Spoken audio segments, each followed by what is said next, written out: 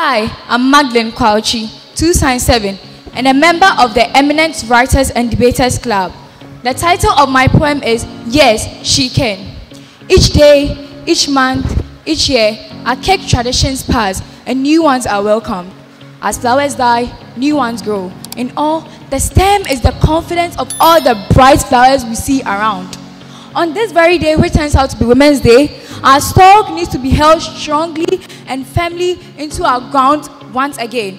We are your supporters and your root, debunking the myth, building your confidence, mentoring, training, and encouraging you to be part of the world's secret in development. Helping you in making perfect and suitable packet decisions is our focus. We are here to inspire you to inspire other young ladies. Break the bias. STEM, she can.